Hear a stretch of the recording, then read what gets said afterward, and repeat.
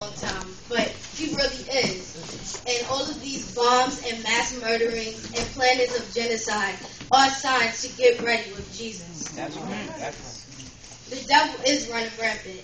Did you go back and say sorry? Did you repent? Did you make Jesus your Lord and Savior? Basically, what I'm trying to say is, did you get saved for real? Right. When we act rude, bitter, mean, unsaved, this is not indicating that we are getting ready. Titus 1:16 says, they profess that they know God, but in works they deny him, being abominable and disobedient, and unto every good work reprobate. This means that some people, they go to the club Saturday night, but on Sunday, up here speaking in tongues.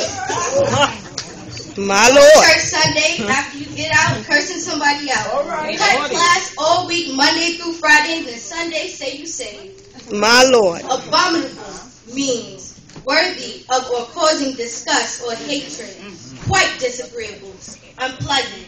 Do you know what it means to be abominable unto God? That is the worst thing. Luke 13:27 says, but he shall say, I tell you, I know you not whence ye are. Depart from me, all ye workers of iniquity. Prayer, praise, and obedience is like crazy glue. It holds everything in place. These are the three main components to a saved person's life.